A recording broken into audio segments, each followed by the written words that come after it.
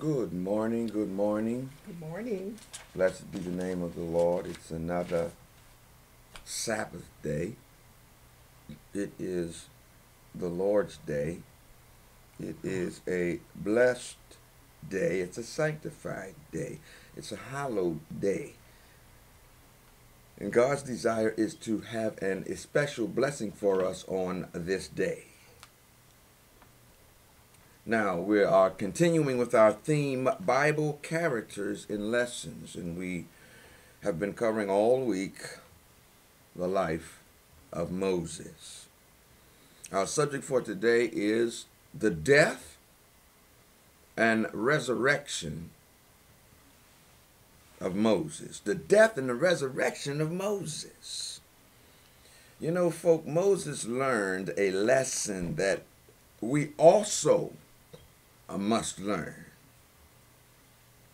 Moses learned experientially. He learned in a living way. He learned by experience that God's mercy and God's justice are equal.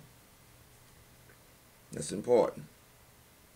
Moses learned experientially that God's grace and condemnation are equal. You see, here's what we want to believe. We want to believe that God's mercy and grace far outweighs God's justice and condemnation. And therefore, that pushes us to the ultimate conclusion that we can get away with murder. God is basically passive. He just loves so much. Oh, he's just so full of grace and mercy, you know. He'll just overlook the wrong. That's not right. That's not correct. When God revealed his character to Moses, he imparted into that revelation that he will by no means excuse the guilty. Moses personally learned and experienced. And the life of Moses in the hands of God forever proved that God's character of grace and mercy, God's character of law and justice, God's character of vengeance and love, wrath and pardon are all perfectly balanced and harmonious. God can be merciful and just at the same time. God can be gracious and extend grace and punish and condemn. At the same time, God can do that. He can do that. They're equal. All his characteristics are equal. They're balanced in him. You see, oftentimes, those who God punishes, he purifies. Those who are afflicted by God, he heals. Those whom God rejects, he also draws and accepts oftentimes. Those who God chastens, he also comforts. Those whom God puts to death, he also resurrects to eternal life. That's our God. Just ask Moses about it when you enter heaven. Look, let's pray. Our Father and our God, we thank you for yet another day. The Sabbath day, a day of rest. Lord, come over our spirits. Calm them. Give them poise. Strengthen us all to receive a blessing, a special blessing from the hand of the Creator this day. Bless us and use us all this morning in a mighty way. Refresh us as we go to a place of worship to be all the more refreshed and to refresh others. Bless us, teach us, enlighten us this day. This we ask in Jesus' name. Amen. All right, we are looking at the subject, the death and resurrection of Moses. Let's consider what the end of Moses was. Let's look at Numbers chapter 20, and we're going to read verses 1 through 5. And the Bible says, Heavenly Father, please anoint me this morning in the name of Jesus. I need your strength. You know everything about me, your daughter, and your son too. Please, Lord, anoint me this morning. Fill me with Holy Ghost power. Lord, I rebuke the devil in the name of Jesus. I want to thank you for this grand opportunity to commune with you in your word and with my brethren. In Jesus' name, please forgive us of our sins. In Jesus' name I pray. Amen.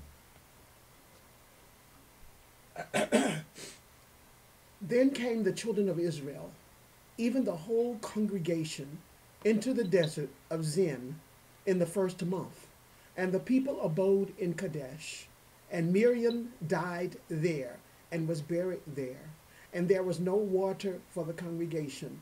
And they gathered themselves together for the congregation. And they gathered themselves together against Moses and against Aaron. And the people chided with Moses and spake, saying, Would God that we had died when our brethren died before the Lord? And why have ye brought up the congregation of the Lord into this wilderness, that we and our cattle should die there?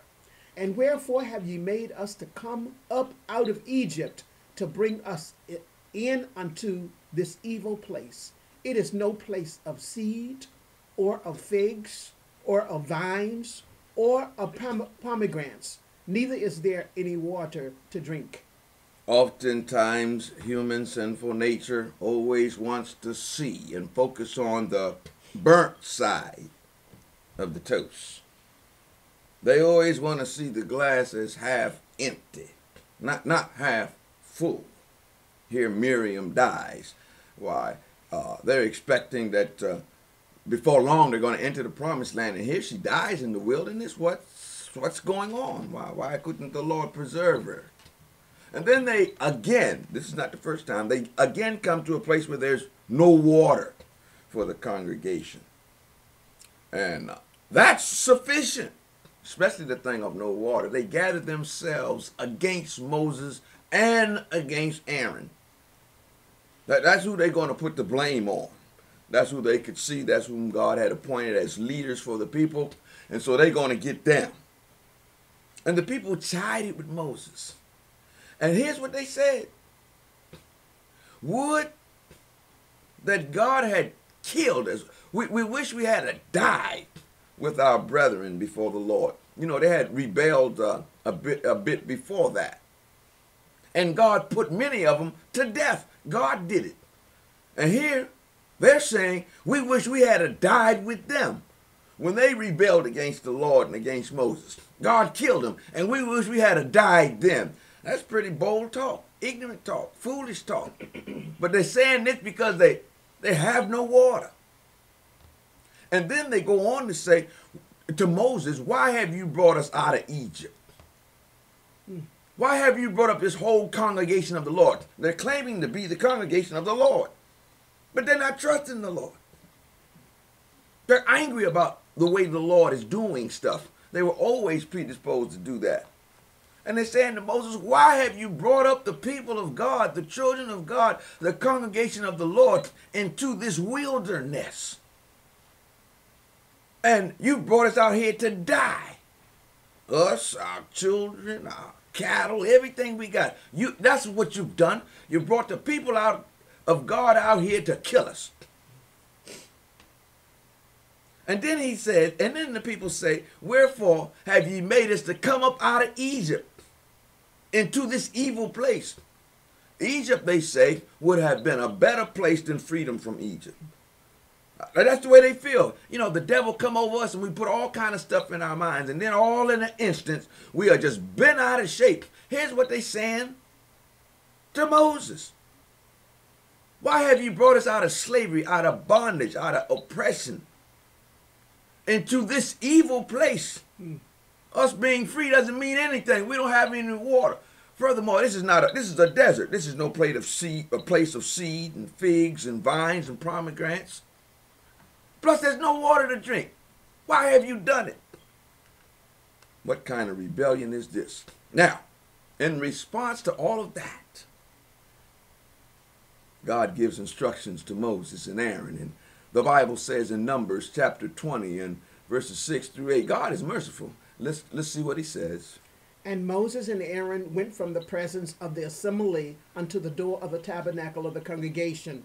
And they fell upon their faces, and the glory of the Lord appeared unto them. And the Lord spake unto Moses, saying, Take the rod, and gather thou the assembly together, thou and Aaron thy brother, and speak ye unto the rock before their eyes, and it shall give forth his water, and thou shalt bring forth to them water out of the rock, so thou shalt give the congregation and their beast drink.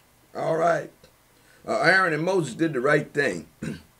They didn't take up arms with the people, if you know what I mean, arguing word for word, laying them out, getting them straight, even though the people were dead wrong, twice over, 10 times over. They didn't enter into some great debate and argument and controversy with them. What they did was went to the tabernacle, fell on their faces before the Lord. Take everything to God in prayer. Oh, what needless pain we bear, all because we do not carry everything to God in prayer. That's what they did. A good example for us.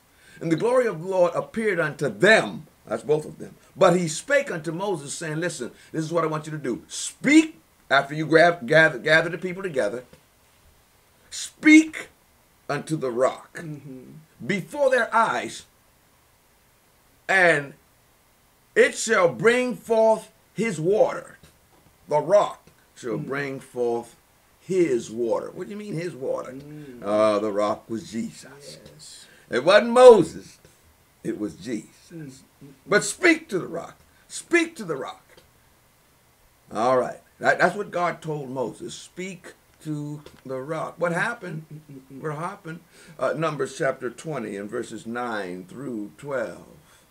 And Moses took the rod from before the Lord, as he commanded him. And Moses and Aaron gathered the congregation together before the rock. And he said unto them, Hear now, ye rebels, must we fetch you water out of this rock? And Moses lifted up his hand, and with his rod he smote the rock twice. And the water came out abundantly, and the congregation drank, and their beast also. And the Lord spake unto Moses and Aaron, Because ye believed me not to sanctify me in the eyes of the children of Israel, therefore ye shall not bring this congregation into the land which I have given them. Even though Moses made a gross mistake here, Yes, a Jesus, gross have misstep, mercy, Lord. God was still merciful in that he Brought gave the forth. water Hallelujah. to the people. Thank you, Jesus. Oftentimes leaders are in the wrong, but God oftentimes still blesses Thank the you, people. Jesus. Thank you, Lord. What happened was Moses took the rod, just like God commanded. Took it from the sanctuary, took it out, called the people together. Now he was angry, Yes. vexed, annoyed. And so instead of speaking to them as normal, he referred to them as ye rebels. Well, the fact was they were rebels. But that attitude, Yes, that spirit, Help us, Jesus. that anger, you know what I mean. He said that out of annoyance, Have mercy. out of being agitated. That was the wrong spirit to exhibit. Mercy. God help us all. Help us, Jesus. And then he goes on and takes the credit. He says, must we, talking about him and Aaron, must we? Aaron didn't speak up and say, oh, no, Moses, no. No, sir, we are not doing this thing. The Lord is. Aaron didn't speak up. He stood right there, acquiesced to that, must we? Maybe to some degree, somebody felt like they were doing it. But must we fetch you water out of this rock? And then Moses lifted up his rod, and he did exactly what the Lord said don't do. You remember Adam and Eve? They did exactly what the Lord said don't do. God said, speak to the rock. Yes. He was angry, man. Vexed. Annoyed. He smote the rock. And at that twice. The water came out. God blessed the people. God provided for the people. But God spake unto Moses and Aaron. Yes. He stood idly by. You know, we can't stand idly by and see wrong and don't say nothing and think we're not a part of it. Yeah. That's what we do in the church. I'm just not going to say nothing. I don't want no problem. Okay, but you're guilty. You need to speak up if it's principle. If it's for righteousness' sake, you need to speak up and say something. Otherwise, you're guilty. You just acquiesce with the wrong, go along with it, and act like everything will be all right. Say, oh, well, the Lord will take care of it. Okay, but you're guilty. And God spake unto Moses and said, because you believed me not. You didn't do it the way I told you to do it. And you didn't sanctify me in the eyes of the people. You exhibited a wrong character. Jesus. Anger, Mercy. revenge. You were spiteful. You referred to the people in a very negative way. That's out of anger. You were flustered. You didn't sanctify me in the eyes of the people. Therefore, you're not going to bring the people into the promised land. Mercy. That seems sort of severe. That's justice. Yes. I hope you hear me. Yes. That's justice. People seeing that, they might have thought it was all right. The leader does it. Oh, yeah. If I do it sometime, well, what is the difference? The leader don't go out and pass out no tracts. Why am I going to do it? The leader eats this and that, so therefore I should do it. The leader gets up and looks at TV all the time and talk about football and boxing and all that kind of stuff. There's nothing wrong with none of it. All right. Now, after this serious sentence God passes, Moses goes before the Lord. You know, there have been many times when Moses went before the Lord because the Lord was going to destroy the people. And I will make of you a great nation. Lord, please don't do this thing. And the Lord repented. There were a number of times that Moses went before the Lord in behalf of the people, and things changed. So why wouldn't they change for him? All right? This is not such a big thing. He doesn't do it all the time. He's been leading these people for decades in the end. And so, let's look and see what happens. Deuteronomy 3:24 through 26. What does the Bible say? O Lord God, thou hast begun to show thy servant thy greatness and thy mighty hand. For what God is there in heaven or in earth that can do according to thy works and according to thy might? I pray thee, let me go over and see the good land that is beyond Jordan, that goodly mountain and Lebanon. But the Lord was wroth with me for your sakes, and would not hear me. And the Lord said unto me, let it suffice thee. Speak no more unto me of this matter. Have mercy. Justice. That's justice. Moses is talking to the Lord. Lord, I pray thee, let me go over to see the good land. I've been leading these people all this time. I've seen all your great works. Let's don't let it end like this. Please, Lord. Jesus have mercy. But Moses said to the people, the Lord was wroth with me for your sakes. The Lord made me an example. You follow me? The Lord let justice come down on me so that you would learn a lesson. You would see, no matter who it is, nobody escapes God's justice. Even a Moses, who was highly favored of God. You don't play with God. And Moses said to the people, the Lord would not hear me. And the Lord said unto me, let it suffice. Let it be enough. You just be satisfied. You accept. And then God added, speak no more unto me of this matter. And that was a command. No need praying about it no more. And I'm telling you, don't say nothing about it no more. Don't pray to me about it anymore. Moses obeyed that command. It was a command. You just be satisfied with what I said. Let that suffice you. I'm doing this for the people's sake more than anything. So don't even talk to me about it anymore. Seems quite severe, doesn't it? And there's another element that we have to add to this. Let's look at it in Deuteronomy 32:4 48 to 52. And the Lord spake unto Moses that self same day, saying, Get thee up into this mountain, Abiram, unto Mount Nebo, which is in the land of Moab, that is over against Jericho, and behold the land of Canaan, which I give unto the children of Israel for a possession, and die in the mount whither thou goest up, and be gathered unto thy people, as Aaron thy brother died in Mount Hor, and was gathered unto his people, because ye transgressed against me among the children of Israel at the waters of Meribah Kadesh in the wilderness of Zin, because you sanctified me not in the midst of the children of Israel. Yet thou shalt see the land before thee, but thou shalt not go thither unto the land which I give the children of Israel. Not only are you not going into the land, God says, but you're going to die in the mount. You're going to come up. I'm calling you up. Here's what's going to happen. You're going to die. And you're going to be gathered unto your people. That doesn't imply that you're going to be resurrected almost immediately. It doesn't imply that. Doesn't imply that. It means you're just going to die and rest in the grave with everybody else. And he gave the reason, because ye trespassed against me among the children of Israel, and because you sanctified me not. Leaders, be careful that you set the right example for people. Yes, Jesus. Represent God aright. That old attitude and anger and revenge, and, kicking people to the curb and speaking bad about people and speaking roughly to people. Don't do it. Don't do it.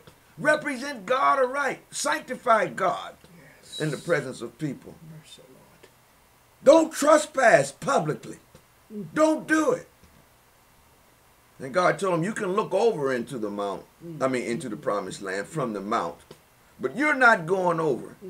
You're not taking the children of Israel over. That's justice. That seems kind of rough. Poor Moses, that seems kind of rough, doesn't it?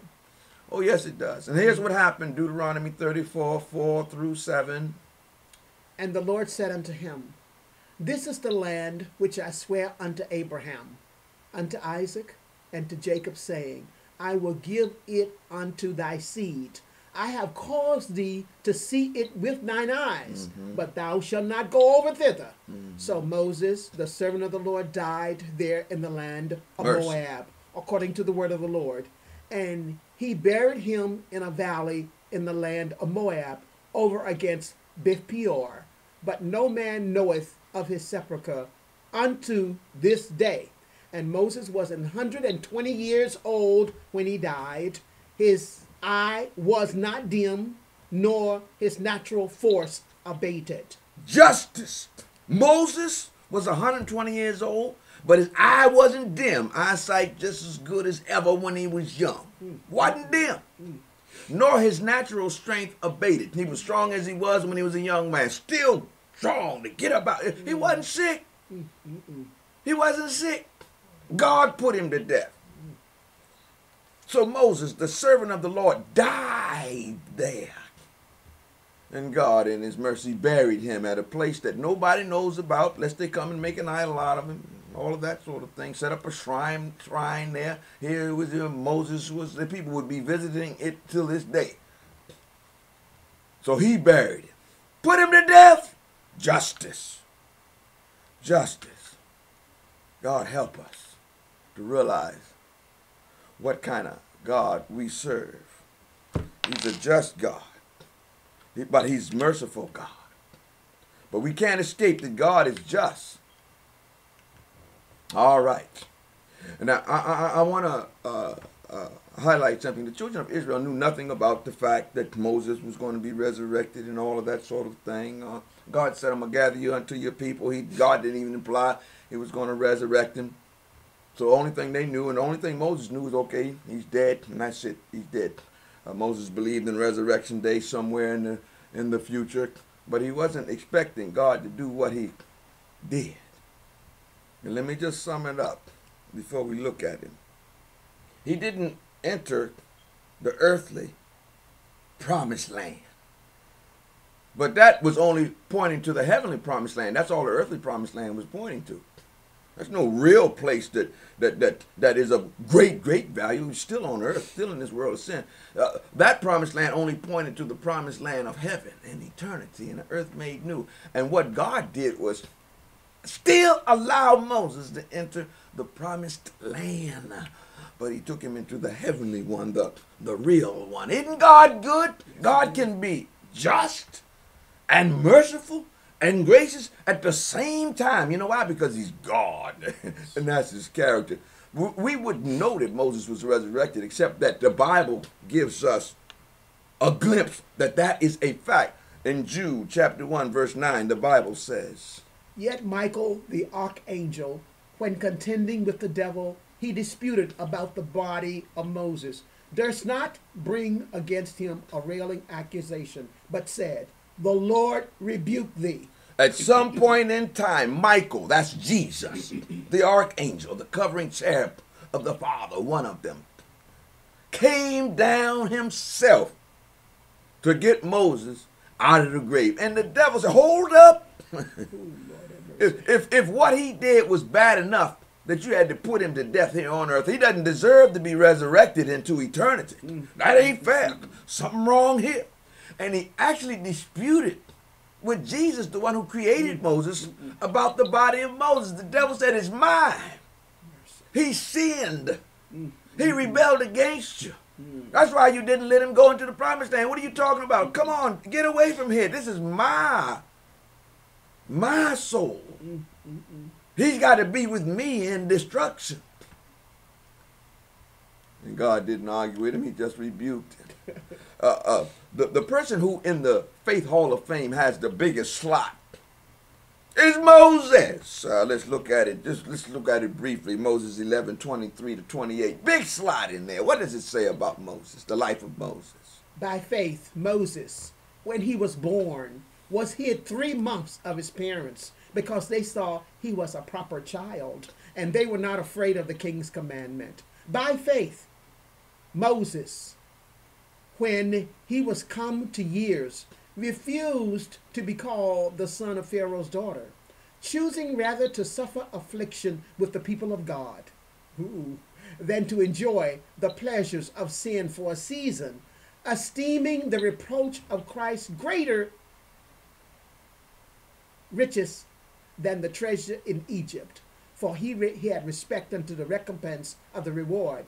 By faith he forsook Egypt, not fearing the wrath of the king, for he endured as seeing him who is invisible.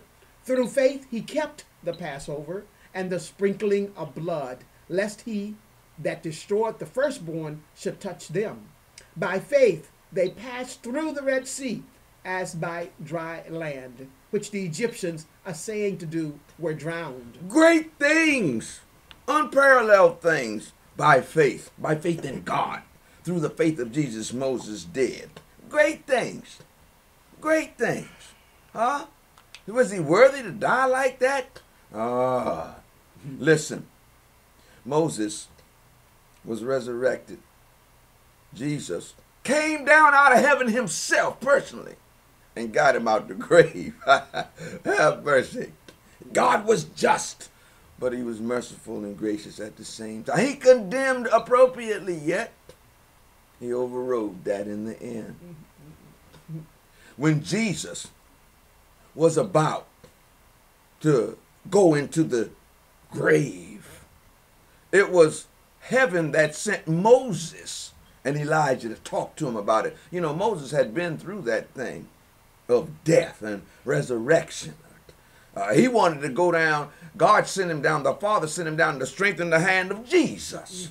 You don't have to wonder whether he's alive or not. He came down and talked with Jesus. Let's look at it from the Bible.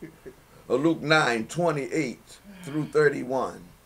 And it came to pass about 8 days after these sayings, he took Peter and John and James and went up into a mountain to pray. Yes. And as he prayed, the fashion of his countenance was altered, and his raiment was white and glistening. Yes. And behold, there talked with him 2 men, which were Moses and Elias, who appeared in glory and spake of his decease, which he should accomplish at Jerusalem. The glorified Moses and the glorified Elijah, whom the Bible is making clear was taken into heaven. We know Elijah was, but we didn't quite know Moses was until this time. Yes, he was. That's not everybody. That's a rarity. But God did it. He did enter the promised land, only it was the ultimate one. It was the heavenly one. And they appeared in glory. They were glorified beings. And they spake to Jesus of his decease. They encouraged the hand of Jesus. Moses had been through the portals of death. Elijah represented those who will be translated without tasting death. That's the kingdom. That's the fruit of Jesus' doing. They're going to encourage his hand. You're getting ready to go through the most horrific event of all times. And Moses is the one who comes to strengthen the hand. He had tasted of death. He had come down to serve people. He had served a long time. And yes, he did make a mistake. Jesus didn't make any mistake. But couldn't he have been forgiven? Or does he have to enter the portals of death? Not knowing, I said Moses, not knowing that he was going to be resurrected so quickly. It'll be all right, Jesus. You just press on. You just be encouraged. Moses, the Father, God the Father used Moses. He sent him out of heaven to do that. And then one last thing about Moses. Revelations 15, 2 through 5. You know, all who get the victory over the beast and over his image and over the mark are going to sing a song. And the Bible says it's the song of Moses, the servant of God, and the song of the Lamb. Somehow it puts Moses first. Help me, Lord. What does it say here in Revelations 15, 2 through 5? And I saw, as it were, a sea of glass mingled with fire, and them that had gotten the victory over the beast, and over his image, and over his mark, and over the number of his name, stand on the sea of glass, having the harps of God. And they sing the song of Moses, the servant of God, and the song of the Lamb, saying, Great and marvelous are thy works, Lord God Almighty. Just and true are thy ways, thou King of saints. Who shall not fear thee, O Lord, and glorify thy name? For thou only art holy. For all nations shall come and worship before thee. For thy judgments are made manifest. And after that I looked, and behold, the temple of the tabernacle of the testimony in heaven was opened. The temple of the tabernacle of the testimony was open. That's what God the Father is. Listen. Those who have gotten the victory over the beast and over the image and over the mark of his name and over the number of his name are going to stand on the sea of glass, that transparent gold. And they're going to sing the song, and it mentions Moses, the song of Moses, the servant of God. You know God had to esteem him as a gem for absolute certain. Why didn't it say the song of the Lamb and the song of Moses? The Lamb is the greater, but the Bible, God says the song of Moses, the servant of God, and the song of the Lamb. That song of victory. We're going to sing about how we got over. And it was because of the greatness of God's work. God work in spite of us. God's work for us and in us and through us. Through all our ups and downs, God was faithful, and he eventually saved us. And all who are saved, all nations of those who are saved are going to come and worship before him. And when that happens, the temple is going to open. The temple of God, the place where the Father actually dwells, is going to open. And we'll be able to, in actuality, be physically in the very presence of God in worship. The song of Moses, the servant of God, and the song of the Lamb. How they made it over. Made it through, and in spite of this thing called death. Oh, help us, Lord. Help us to represent you aright. Let's pray. Our Father and our God, we need to learn these lessons. No matter how great the stress, the pressure, the unfairness. Help us to represent you aright. Please, Lord Jesus. Help us to sanctify you in the sight of the people. Please, Lord. Help us not to do amiss because we're angry, frustrated, pressured. And truly sometimes we are, but Lord, help us. Jesus, thank you. And oh Lord, please, please, strengthen us to know that we are more than victorious in Christ Jesus. Help us to strengthen the hands of others when they come to the portals of death. Help us not to fear when we come to that point. And help us to know that even though you're just, and oftentimes you have to punish us and chasten us, also your mercy and grace endures forever. There's resurrection day. There's deliverance time. Lord, you are faithful. Help us to know that and trust you to the very end. And you have promised us the promised land, the heavenly promised land, and we, along with Moses, will all be there, standing on the sea of glass. Help us, Lord. Bless us. This we ask in Jesus' blessed and precious name. Amen. Amen. Praise the Lord.